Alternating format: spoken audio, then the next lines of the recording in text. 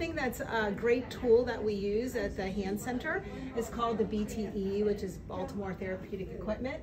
So for example, we have Miss Carol here, and she is an avid tennis player and wanted to return to that. So the nice thing about this machine, it has different attachments, so we can have her try playing tennis. So we make sure she's doing it with good form, that she doesn't cause any further injury, and that she's strong enough and has enough proprioception and dynamic stability to return to that without pain.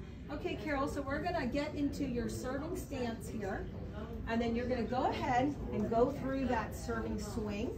Okay. Okay, go for it. Okay, let it come back in recoil. Good, go ahead.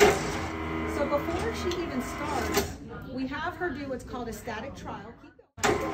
And it measures how much resistance she's putting on it, and it has her work at about 30% of her maximum. So right now, I have her going for 60-second intervals to help build up her endurance, and then it will show me how much work she's done, the distance, and the time she's done.